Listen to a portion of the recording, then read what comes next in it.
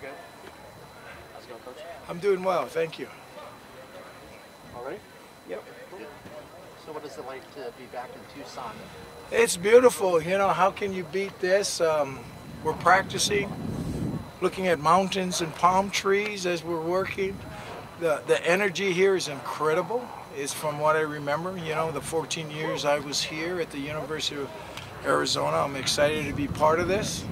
I'm excited about the direction that we are going.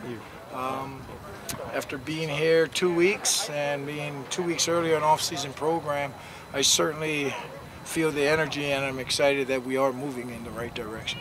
What was that process like when Fish reached out to you and came up with the idea of bringing you back here? You know, it was because I've done it a little while, and I've been blessed. You know, I haven't had to move around much. I've been at the, proud to say, really, and I won't count Hawaii because that's home, but really 3 universities in 42 years, you know, and I've worked in Tucson, Arizona, Austin, Texas, and Palo Alto, so there's been worse stops, I know.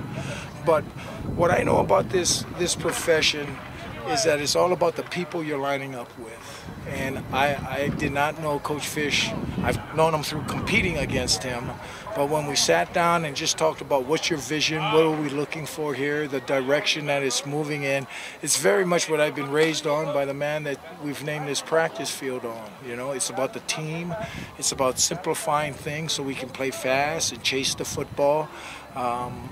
You know, I've known Johnny. Johnny, I know, is a front seven, and he's done a great job there. And I've come in to just work with Chuck Cecil and now Jay Rich to help continue to be part of us developing a defense that's going to blend together. And I think the staff, Jay Kafusi, who I've known over the years too, and I got a lot of respect for him as a front seven coach. So, you know, I'm just really excited that every stop I've been, from when I was first here with Ellerson and Arnold Jeter and Rich Smith and Johnny Lynn, and then going to Texas with Muschamps and Diaz, you know, been around a lot of good coaches, and I continue to grow as a coach here as I'm learning from Coach Nansen and a lot of the younger coaches too, the GAs. So it's been a positive experience without a doubt. And I know where my Chinese restaurants are, and all my restaurants. I don't have to go hunting. My wife is right back with her old tennis crew, so it's been a perfect blend for us.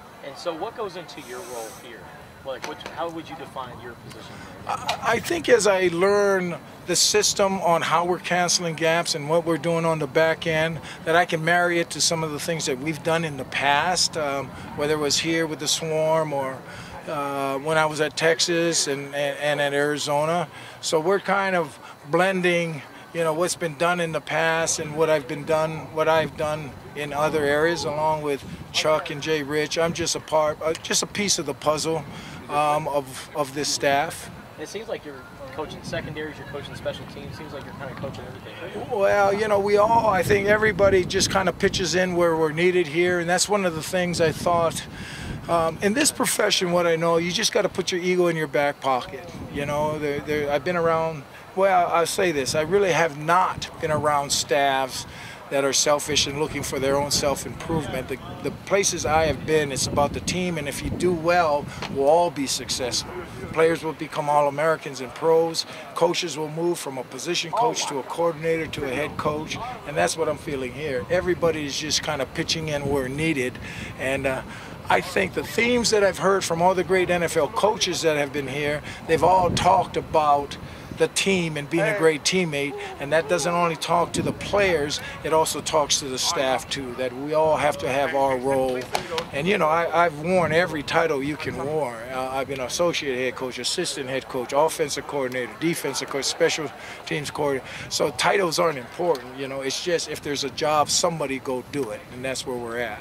How do you look back on your 14 years at Arizona? What are maybe some of your fondest memories? Oh man, well, first of all, just the family environment that Dick Tomey built here and gave us an opportunity as coaches to also coach players, but still have the opportunity to be involved with our families also. This game can eat you up. At times you can spend more times with other people's children than your own. What Coach Tomey did is gave us an opportunity to be good parents too, which became good models for the players, and balancing that. and teaching more than just X's and O's and trying to get a first down, but also when these guys leave these four walls that they're armed with, you know, because this game is a great laboratory for life. Because everything you learn on the gridiron, put your ego in the back pocket, compete, adversity, get up at 6 a.m. and do that, is what companies are looking for forward. Because now when they leave here, they're going to join another team, you know, in the workforce. But all the things those companies are looking for, they have learned here on the gridiron.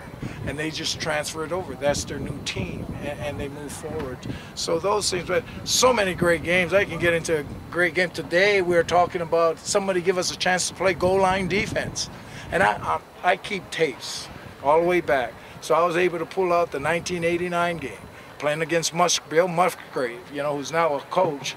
And it's 1 minute left in the game. They hit a screen. It goes down to the 1 yard line. Now it's 4th and goal. And we're down there, and we go to 4th and short. Musgrave comes out, bootlegs. Darrell Lewis is in the back, takes it away with Musgrave's running for the flag. D. Lou knocks it out. The place explodes. I don't know if you guys were there in 1989. I know one guy was there, and the play. So there's so many. Beating Washington when they're #1 in the country, and 16-3. And I was in Don James' first recruiting class. To have Coach James come over and congratulate me on that, and even prior to that, a 1-1-1 Arizona team goes to Miami. We have a chance to beat the University of Miami in the Orange Bowl that hadn't been done since Flutie. And we have a great kicker, Steve McLaughlin, who's wins the Groza Award the next year. Last play of the game, misses a field goal.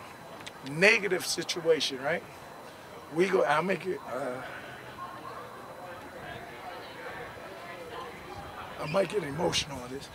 And here we are in the Orange Bowl locker room. McLaughlin is in the shower, all right, and struggling. Freshman Brandon Sanders says, we got one of our own, right? He's in the shower. Dick is getting ready to have his team talk. The whole team gets up, goes in the shower, okay? And we're playing without our starting quarterback and all of that. Everybody's just, and we have the meeting in there, and that was the guts right there, in my opinion, of the whole Desert Storm. The system, Rich Ellerson, who's the creator of the whole thing, we married it from 12-man football to 11-man football. So the system was already, and we went in there, and from there is where we went on the run and went undefeated from then on out. And then the thing went, but it's just fun to see how that whole thing, but it was all about the players that loved one another. We competed like heck, but there was true love, you know, and that's so many of those films that I grab from those teams, I take with me to Texas. And so the motto of so many of my tapes that I've shared, I have gone to Texas with Arizona players, and at Stanford from Arizona players, because this was the guts of so much of my coaching philosophy, because of Coach told me. And how symbolic is it for you to come back here at this point of your career, to come back to a place where you had a lot of success? And what do you make of the direction of the program? The direction is moving in a terrific angle right now. That's what I just shared with the players. I appreciate them just letting me jump on this train and go with them. You know, because we've been close. We had a couple had chances. Lost a couple tiebreakers, you know. Was on the #3 team in the country. Our 98 team, you know, I want to find that official that threw the flag on Dennis Northcutt's reverse that ran down to the field there, because that was a national championship team, okay? Really, the Holiday Bowl was the national championship game. That was the year that Texas upset Nebraska in their bowl game with that 4th-and-1 bootleg. Those were the two best teams, you know, rather than Florida State and Tennessee. I don't want to slight Florida State and Tennessee, so I don't see a 2020, okay? But that was those are two great football teams. We ended up 3rd in the country, but that was a national championship level team. And I've been to 6 Rose Bowls. I want to get to one with the University of Arizona. All right, that's our time. Thanks, Duane. Hey, thank you guys. Appreciate the time. Sorry about getting emotional. No, but thank you. I love it. Love it, Coach. Thank you guys. What's your name? Troy. Troy.